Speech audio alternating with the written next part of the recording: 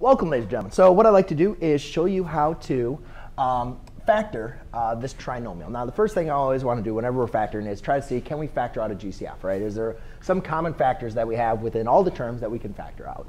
And it's pretty obvious we can see that we can factor out an x, right? But we could, the x to the highest power is what we want to factor out. And you can see here I only have x to the first power, right, because we could write a 1. So that's going to be my largest factor I can factor out. So I have x times x squared minus 9x plus 18.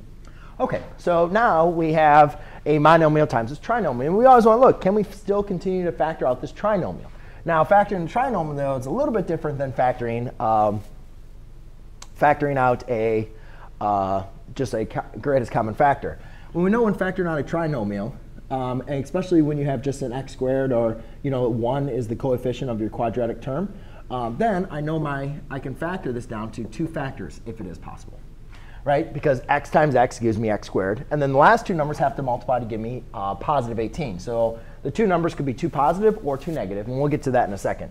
So let's write down the factors of 18. So I have 18. I have 18 times 1. It could also be negative 18 times 1, or times negative 1. I have 9 times 2, and I have 6 times 3. As far as I know, those are the 2 factors. Yes. All right. So again, what we look at, the next thing we want to do is look at our middle term. Because remember, when we multiply to give us 18, we're also going to multiply the inner and the outer to add, and they're going to add to give us negative 9. Well, if these 2 numbers are going to add to give us negative, that means they have to both be negative.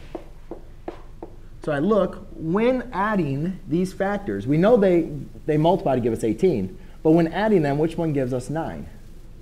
That's these 2. So therefore, I have x minus 6 and x minus 3.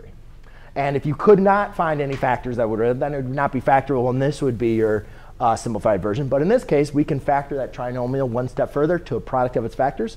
And now that is your factored form. Thanks.